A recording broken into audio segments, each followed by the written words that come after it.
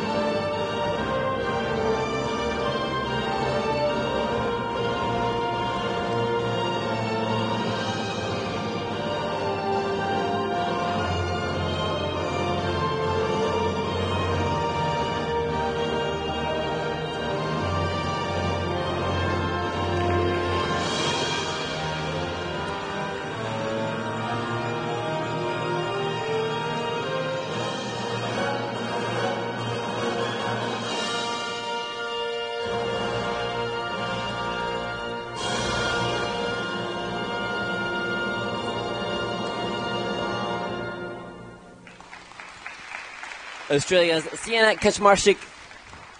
Big piece of music. Huge piece of music, and I'm sure the impact will be felt all the more as this season progresses and more triples are landed. And interestingly, Sienna competed at the Sea Open Trophy in Singapore at the start of September. She competed last week at the Solidarity Cup, and again now, and that it's difficult to maintain that level of peak fitness, not just peak fitness, but also the adrenaline that is required and expelled and consumed to compete. And so difficult for these skaters down under, either New Zealand or Australia, to get enough international competition to compare, find out where do I fit in Europe and North America. You have to get these competitions to gauge your progress and where you're at. And you might know very well where you're at in your own country, but you need to get out. And of course, that requires a lot of resources, both financial and time. Yeah, absolutely. We spoke with her teammate, Julio Potapenko, the fellow Australian who competed last week, as we see these opening jumping passes. And explaining just the financial commitment it takes to compete at this level, and it is huge. Difficult series of turns with the back rocker, changing edge, and then the second salto. Yeah, these jumps at the top of the program, too far back in the heel, not enough air time, so the lifting off the ice was just a little less than what she needs. You want to have spare time in the air, not too much, but you want to have spare time in the air so that if something goes off, you can still make a minor correction. It should be just automatic. You don't have to think about it too quickly. You need to be quick in rotation and have enough air time to get all the way around, and a little bit too far back on the heel in the beginning of the program. It seemed to settle down partway through, as we see here, a nice bracket, back outside edge. Up into the double axel, gets around to the double toe, so it continued to improve as the program went on.